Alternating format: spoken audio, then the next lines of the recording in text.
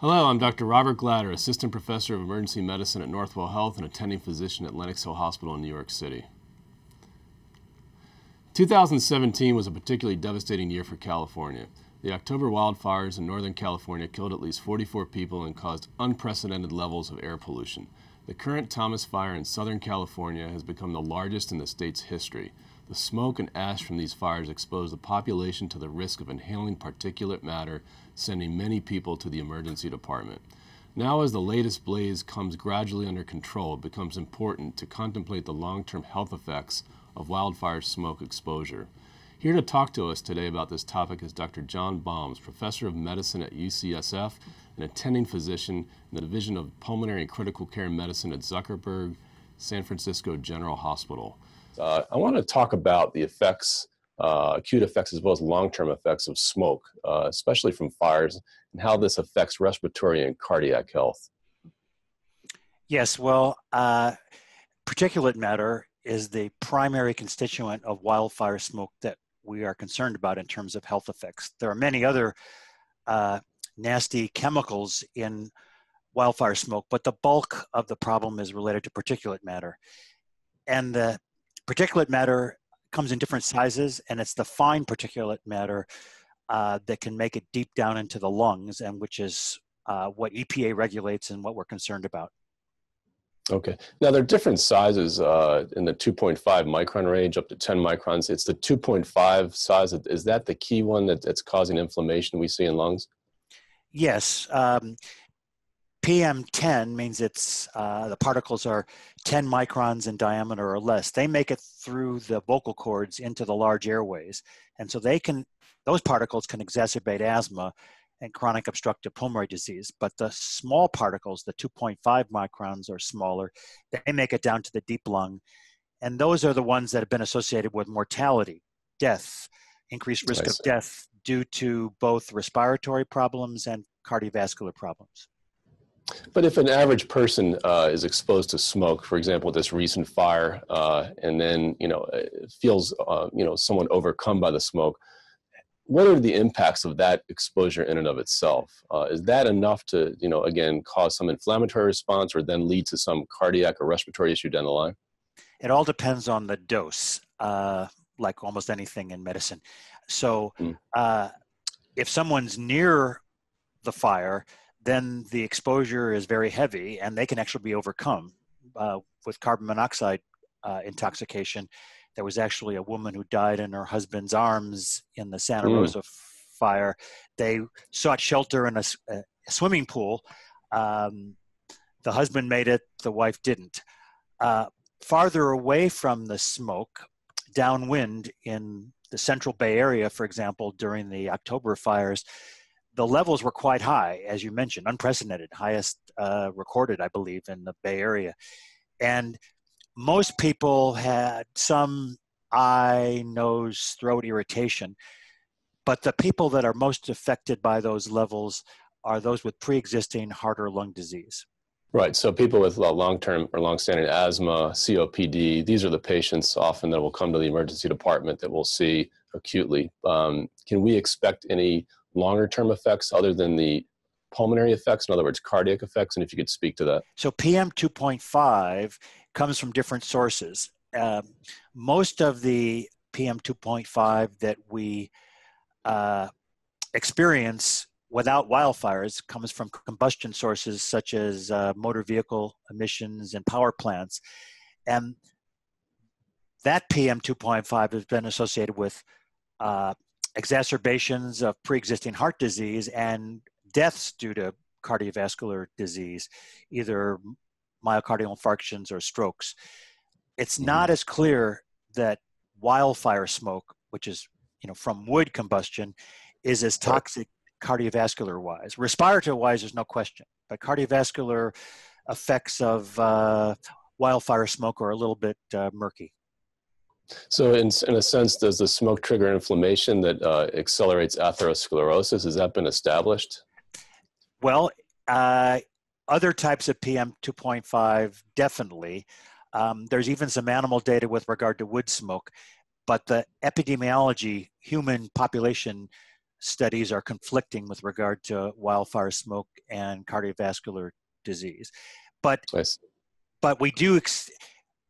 I give advice to the public saying that we should be precautionary.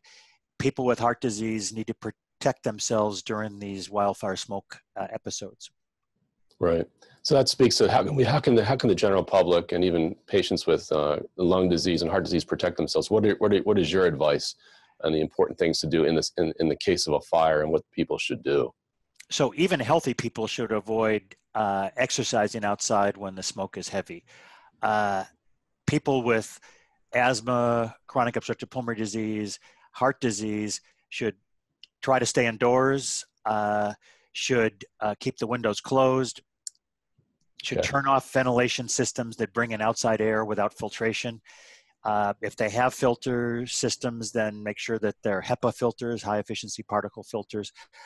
If they have to go outside, to wear an N95 or N100 mask, which are the kind of masks we wear in hospitals to protect us from occupational transmission of tuberculosis. And those masks are available in hardware stores and home building stores and pharmacies. Now, in terms of smoke cleanup, can you advise any specific ways and safe ways to help dispose of ash? Is there a specific way to go about this? Yeah, that's tricky. So in the Santa Rosa area after the October fires, there was a lot of ash, and in the neighborhoods, Coffee Park in particular, and that ash is actually probably more toxic than regular wildfire ash, because there was a neighborhood that also burned. So there were synthetic materials in the homes, there were cars, so more metal oxides and synthetic products of combustion. So the workers that clean up that ash have to be properly protected with N95 masks. People entering their homes should be wearing N95 masks. They shouldn't be vacuuming without special vacuums with HEPA filters.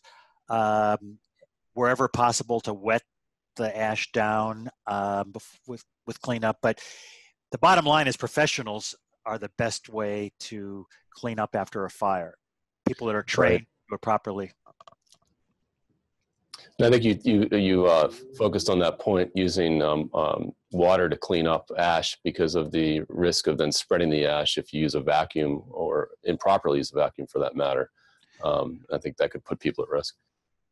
Yeah, the other thing people can do, and actually I think the American Lung Association actually distributed some of these, are to get a good home filtration device, the standalone filtration devices. There are several reputable brands, and have that running at all times when you're trying to clean up, and actually, if possible, more than one in a home. Right. So in a general sense, how long after exposure can health effects appear after this fire? I mean, are we looking at 5 years, 10 years? Can you in some way speculate on that? Well, fortunately, while the exposures are heavy, they're usually only for a few days. So we mostly worry about acute effects and not long-term effects. The people we have to worry about long-term effects are the firefighters, actually. Especially wildland firefighters, because they can't wear the self-contained breathing apparatus that structural urban firefighters wear. And, they're on the fire line for a long time, 12-hour shifts and days in a row. And then they do it over the entire fire season. And some of them do it for years at a time. So the National Institute for Occupational Safety and Health is actually instituting a long-term study, primarily to see if there's increased risk of cardiovascular disease and chronic obstructive pulmonary disease and cancer even. Now, people that are exposed even heavily from one of these California wildfires are not likely to have long-term effects. There's not enough exposure to chronically affect heart or lung disease, and certainly not cancer.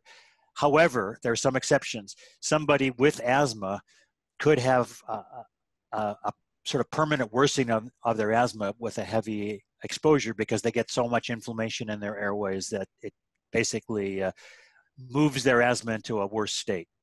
And one of the last questions, can you estimate the amount of carbon dioxide that was released from the result of this blaze? Has there been any data indicating that?